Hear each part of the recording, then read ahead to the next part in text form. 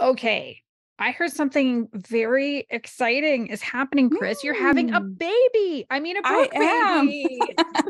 am not a baby, but a book baby. Yes. So Cherish is off. It's now in the hands of reviewers, and its official release date is September 1st through the web store, the BSB web store, and then everywhere else September 12th.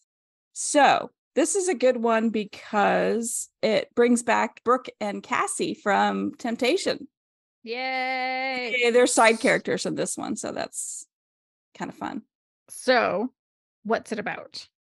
It is about an artist who just recently graduates art school, and she is granted the artist in residence in Goda, Massachusetts. And she's staying with the Wellingtons. They have a guest house. And so she's staying the summer there with Brooke and Cassie, and also Noah and somebody else.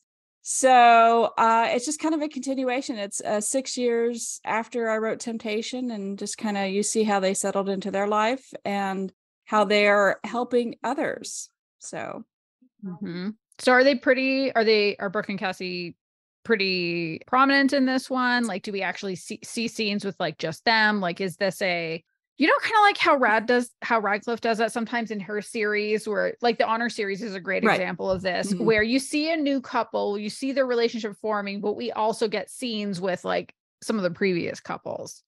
It is first person, so I can't do that. Right. So it's not that. It makes it tricky.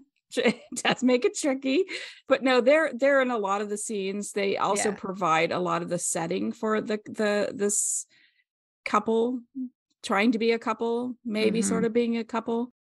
And it's got all the tropes, the juicy tropes, the age gap, the ice queen, the finance gap. So and it's a good beach read. I mean, it's a quick read, it's a fun read, it's very spicy, like very spicy. Like as spicy as Temptation. So very spicy. Yeah. All right.